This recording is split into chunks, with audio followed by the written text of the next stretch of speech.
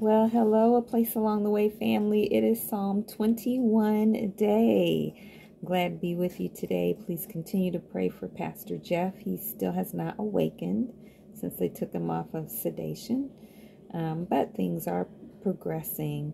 And so maybe he will today. But I decided to be patient and wait on the Lord, which is supposed to be our good pleasure, according to the word. All right, Psalm 21, Book 1, glasses off.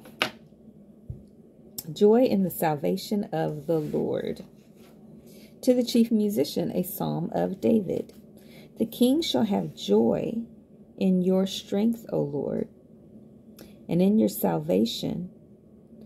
How greatly shall he rejoice. You have given him his heart's desire. You have not withheld the request of his lips, Selah. For you meet him with the blessings of goodness. You set a crown of pure gold upon his head. He asked life from you, and you gave it to him, length of days forever and ever. His glory is great in your salvation. Honor and majesty you have placed upon him. For you have made him most blessed forever. You have made him exceedingly glad with your presence. For the king trusts in the Lord, and through the mercy of the Most High he shall not be moved. Sorry, y'all, I'm looking off because I realized I didn't read some notes in my Bible when we did, in my study Bible when we did Psalm 19. So maybe I'll catch that up later. My bad. All right, so let's see where we're. You have made him most blessed forever. You have made him exceedingly glad with your presence.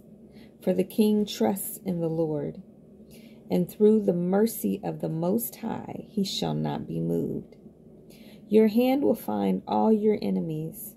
Your right hand will find those who hate you. You shall make them as a fiery oven in the time of your anger.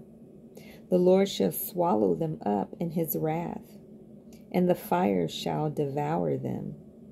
Their offspring you shall destroy from the earth, and their descendants from among the sons of men. For they intended evil against you. They devised a plot which they are not able to perform. Therefore you will make them turn their back. You will make ready your arrows on your string toward their faces. Be exalted, O Lord, in your own strength. We will sing and praise your power. Amen. Excuse me. All right, let's see what the Bible study notes are for Psalm 21. Let's make sure I'm not skipping any like I did for Psalm 19.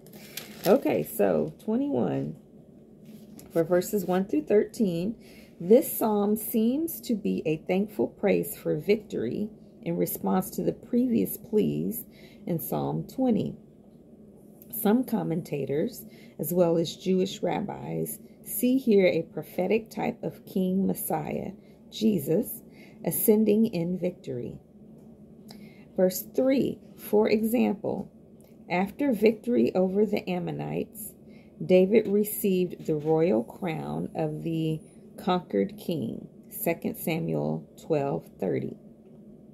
Verse 7, Most High, is a title for God. Hebrew Elyon. Verse 8, will find means will seek out the fleeing or retreating enemy. Verse 9, fiery oven.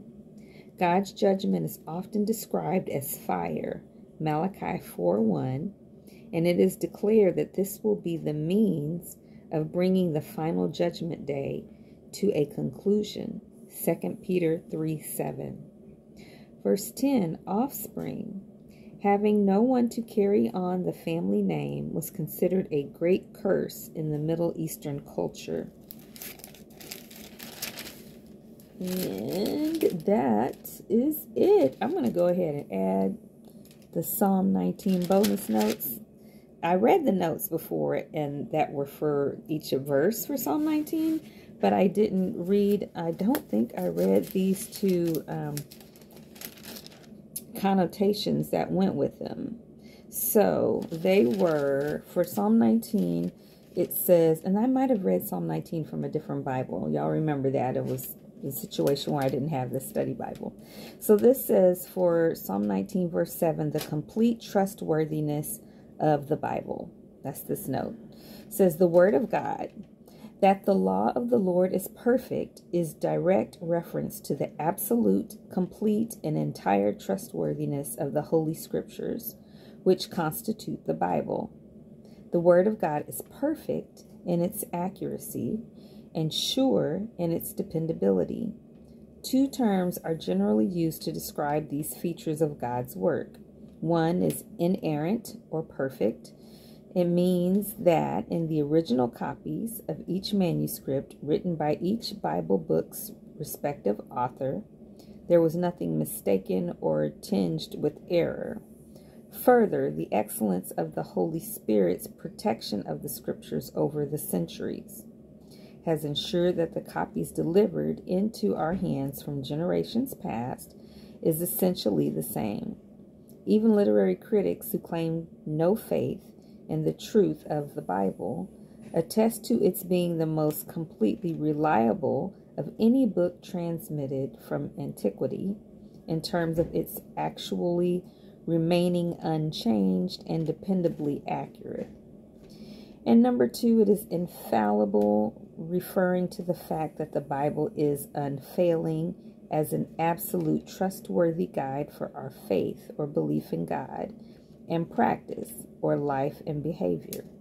This is so because God is true, John 3:33 and 17:3, because his word reveals his truth, John 17:17, and because God cannot lie, Numbers 23:19, Titus 1 verse 2, Hebrews 6:18. And then there's also notes for or notation for 2 Timothy 3:16 and Proverbs 30 verses 5 and 6.